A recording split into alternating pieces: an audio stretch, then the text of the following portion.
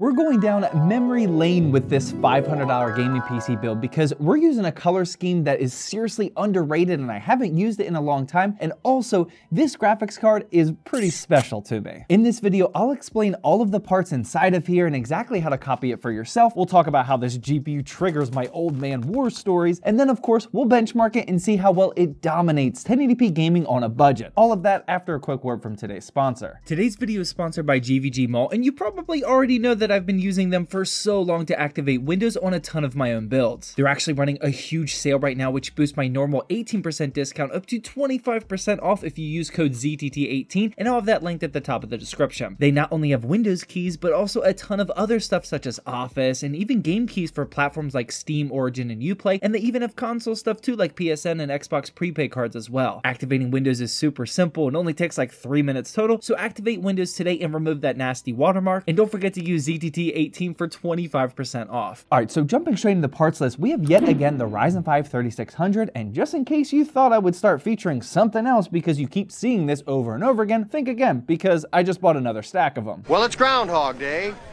Again? These 6-core and 12-threaded beasts that launched back in 2019 are price to performance monsters here in 2023 going into 2024, and since they're priced between $60 to $66 on AliExpress, I've been buying a ton of them. There simply just isn't a better $60 used CPU that you can find on the marketplaces, at least this readily available, and you compare the 3600 with some pretty powerful GPUs. Now, one thing to note is that I do always talk highly about AliExpress, as you guys know, but this stack of 3600s that I bought recently all came with a couple of bent pins, and it's the first time that this has ever happened to me. I should have recorded it, but Sam told me that every single CPU in that stack had at least a couple of bent pins, but he was easily able to quickly fix them all, and we did stress test them, and none of them have an issue, but it is something to be concerned about. Now, I've been purchasing a ton of PC components from AliExpress over the years. Honestly, most of them are in fact CPUs, and we've never seen this before, like I said. It never happened. I have a feeling that we just got unlucky this time because, as you guys know, when you buy a bunch of these CPUs from AliExpress, they're coming from China over here on a boat, so some things are bound to happen. Good thing they're all working now though, so it's not a huge deal, but to cool this 3600, I'm of course using the stock cooler, and here's where our underrated color scheme comes into play. Now, as a quick note, when you do buy CPUs from AliExpress, they sometimes don't come with the coolers. I have a bunch of them from previous projects, so it's not a big deal to me, but keep that in mind if you're copying this at home. But yeah, back to this color scheme. Usually when I paint these stock Ryzen coolers, I go with my typical white or sometimes red theme, but it's been a really long time since I went with this blue. Back on Flippin' Friday episode 9, where it was so long ago that I was basically vlogging and holding the camera myself, I did this exact same thing, and I loved how this turned out so much, and I just haven't gotten around to doing this again. The blue color from this Rust-Oleum spray paint matches near perfectly with the Formula Mod blue extensions that we used, and these are the exact extensions that I used in that previous build as well. Whenever I find a can of spray paint that matches perfectly with other components that you can easily buy, I always try to remember it, because whenever you're guessing on the shades of color, if you accidentally mess up, you could potentially have a very ugly looking gaming PC. The other component that I matched perfectly was the RAM, and this is the Silicon Power 2x8GB DDR4 kit that's clocked at 3200 megahertz. If you've used PC Part Picker before, chances are you've seen this kit a lot because it's almost always the absolute dirt cheapest kit that you can find, so it's always up towards the top, and in any other build, it would indeed be pretty ugly, but in our build, it looks stunning. When you combine the CPU cooler, RAM, and cable extensions, it all just looks so clean, and the only other thing it needs is some RGB, and we of course got that covered with our case. This is the Sama ARGB Q5, which is a budget micro ATX unit, and this was on yet another crazy ZTT deals sale down to just 50 bucks. If you don't already know, we post the best PC hardware deals almost every single day in our ZTT Discord server. It's linked in the description along with everything else I'm talking about, and you specifically need to keep your eyes on this ZTT Deals channel. Lots of PC flippers in our community have been purchasing this case lately because the overall all black layout is super clean, but it also comes pre-installed with 3 ARGB fans, and as you would expect, the blue color matches up perfectly. I'm in love with how this entire color scheme comes together, but there are a couple of parts that we haven't talked about yet, so let's keep moving on. The motherboard I went with for the 3600 is the Gigabyte A520M S2H, yet another ZTT deal that a lot of us took advantage of when it was on sale down to 50 bucks. Now, this motherboard is not great in terms of features, future-proofing, and obviously not overclocking, but for a maximum price to performance AM4 build, it's definitely definitely a great sweet spot. 50 bucks is really hard to beat, especially when we're talking about a brand new AM4 motherboard. When we started filming the B-roll, we did actually notice yet another sneaky red stain on the motherboard, and this quite possibly could be our third PC component this year that shipped to us with someone else's blood. I have no idea why this keeps happening to us. Why does this keep happening to me? Let me know in the comment section if you think this is actually blood or something else. Moving on though, the SSD I got was on a decent sale. This is the Clev Kraz C710, and this is indeed another throwback on the ZTT YouTube channel. There was a point in time a few months ago where these 500 gigabyte models were selling for like $21 or something, which was way cheaper than any other model. I remember buying like a stack of 20 of them back then, and in every single ZTT video, all of my builds were featuring them for like 3 or 4 months. Now this 1 terabyte model was down to $40, which is still pretty solid, but if you're trying to copy this build, don't feel compelled to use this exact one. Just go with whatever 1 terabyte drive you can find a good deal on. Next up, we have the power supply, and this is another MSI A550BM, which I scooped up for $50 brand new on Amazon. These are tier C rated, so pretty much exactly what you want for a budget build. I don't really feel the need to spend more money on a tier B at this price range, but that's obviously up to you. Whatever you do, just make sure you consult the PSU tier list and get something that's tier A, B, or C. And finally, the last component we have that I haven't talked about yet is the graphics card, and man, I am actually emotionally attached to this, and I can't believe that I put it in a build and I'm gonna be selling this already so soon. Which, by the way, per usual, we'll be selling this on our monthly drop on January 1st over on zttbuilds.com/drops. Keep your eyes peeled for that. But yeah, this here is the EVGA GTX 1080 Ti, and I grabbed this off Mercari for $183. The average price of 1080 Ti's has come down a bit since I purchased it, but it's still not a terrible deal. But what's crazy is the price to performance here. If you don't already know, the GTX 1080 Ti is about on par with an RTX 3060, which is pretty crazy for an NVIDIA card at this price point. Now, of course, if you've been following ZTT at all this year, then you'll already know that the AMD RX 5700 XT is also on par with the RTX 3060, and that card can be found for much cheaper at around $120 to $140. But if you're specifically looking for an NVIDIA GPU around this price point, then the 1080 Ti may actually be a good idea for you, but if all you care about is raw price to performance FPS numbers, then I personally recommend the 5700 XT. I've proven time and time again that the Ryzen 5 3600 paired with the 5700 XT is the peak of used price to performance builds right now, but I went with the 1080 Ti this time, not just to mix things up and keep the channel fresh, but also because of how much this card means to me. As most of you guys know, I was in the Air Force for 8 years, and during that time, I did 2 deployments out to the Middle East, and both times when I came back from those deployments, I built myself a very nice gaming PC. When service members are deployed, they usually end up coming back with a whole lot of disposable income because you're not spending any money while you're out there, obviously, and you're also getting paid a ton of extra money if you're in a hostile fire or combat zone. So whenever you're deployed out there raking in all this extra money, the number one thought that you have, minus missing your family and your dog and all that stuff, is how am I gonna spend this money whenever I get back home? As you can expect, I was planning a high-end gaming PC build during both my deployments. Most people were buying cars or things for their house and whatnot, but after my first one in 2014, I built a rig with the Intel i7 4790K and an MSI GTX 980, but after my second deployment is when I used the Intel i7 8700K and this EVGA GTX 1080 Ti. I'll have a link to both of these YouTube videos down below, by the way, which you just saw, but please don't watch them, they're pretty bad. I'm also not sure why one of my friends made this meme of my wife and I, but it's spot on accurate. Now, just so you know, I am not the type of person that can easily buy things for myself. I'll spend all kinds of money on my kids or in this business here to improve our efficiencies, but when it comes to buying things just for myself,